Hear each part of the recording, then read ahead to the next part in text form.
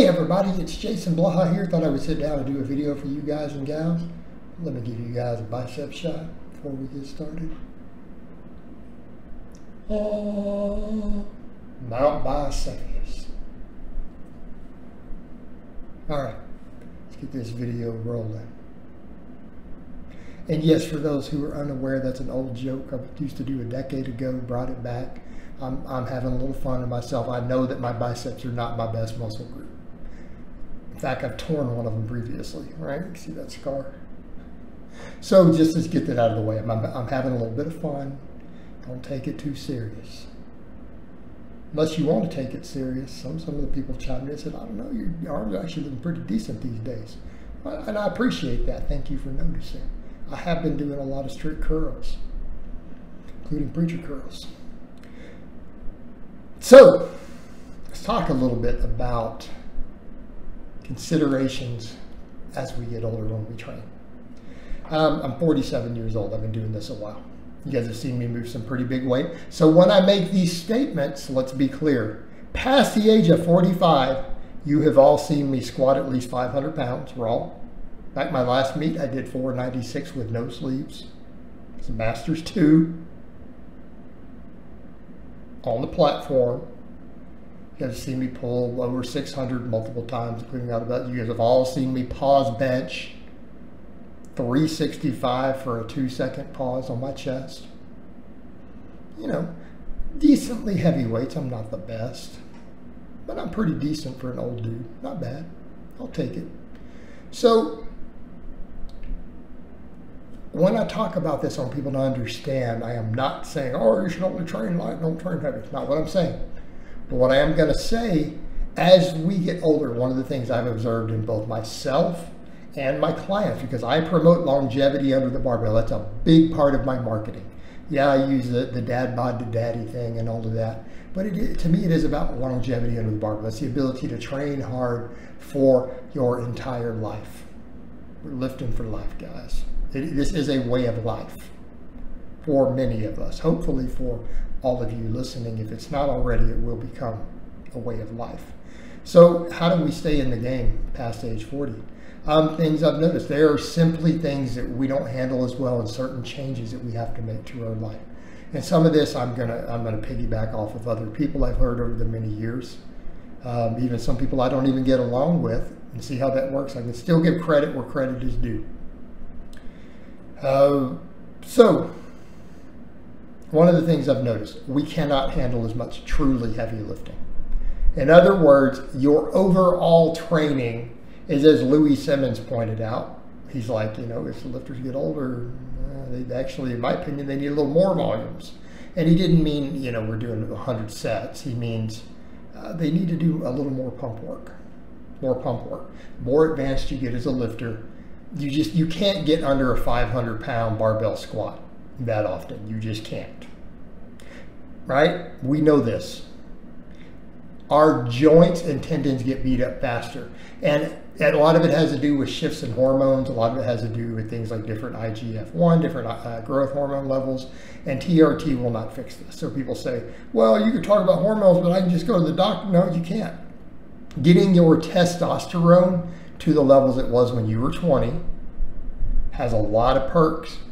I think it's a real good idea for most people, unless your doctor thinks otherwise. I think it's a great idea. It's not 100% fountain of youth, right? It's not going to fix everything. Your tendons and your joints are still going to be 45-year-old tendons and joints. They will not take the beating that they could when you were 25. They just won't. They get inflamed faster. The heavy weights beat us up faster. That has been my experience. So therefore, we can still lift heavy. You guys see me lift heavy. I like to lift heavy. But we can't do it as often or with as much volume. A lot more of our training does have to go to a little higher rep in that 8+ rep range. Okay? It just simply does. You'll feel a lot better. And those who say, mine doesn't, I'm like, go do it for 3 months and then come back. For you guys who are hitting a ton, bunches of triples, 3s and 5s all the time on your big lifts, Go do some 8 to 12 reps, some 15s. Do it that way for 3 months, and then come back and tell me I'm wrong. I challenge you. You're going to find it's true. Okay. Same thing with the frequency. We don't handle the frequency as well. I noticed when I was trying to bench twice a week, and I had to quit doing that. I've gone over to chest pressing once a week. I don't train my quads or any sort of squat pattern movement more than once a week. Do it all once a week. Your joints feel way better. They will not handle that high frequency, particularly that high frequency of heavy lifting. They will not tolerate it anymore. This has been my experience. You're going to hurt a lot less. Man, if people don't want to hear this, like, Coach, you were the chosen one. You're over here. Are you telling us to train a muscle once a week and do more high rep work? What happened to the full body 5x5? Well, if you're not a novice and you're over 40, I'm probably going to say this is not the best approach. Just not. You probably should be doing more of a split. Probably should be doing a little more reps. You probably should be saying, you know, how many sets of heavy squats can I really handle a week? Your joints will tell you. They'll let you know. Okay. The other thing, diet in. This comes back over to all of that. As we get older, our ability to assimilate protein reduces. And I think, and I could be wrong, it starts as soon as your 30s. You need more protein to maximize not only muscle growth, but recovery, connective tissue, collagen synthesis, all of these things. Once you're in your 40s or 50s, your protein needs go up.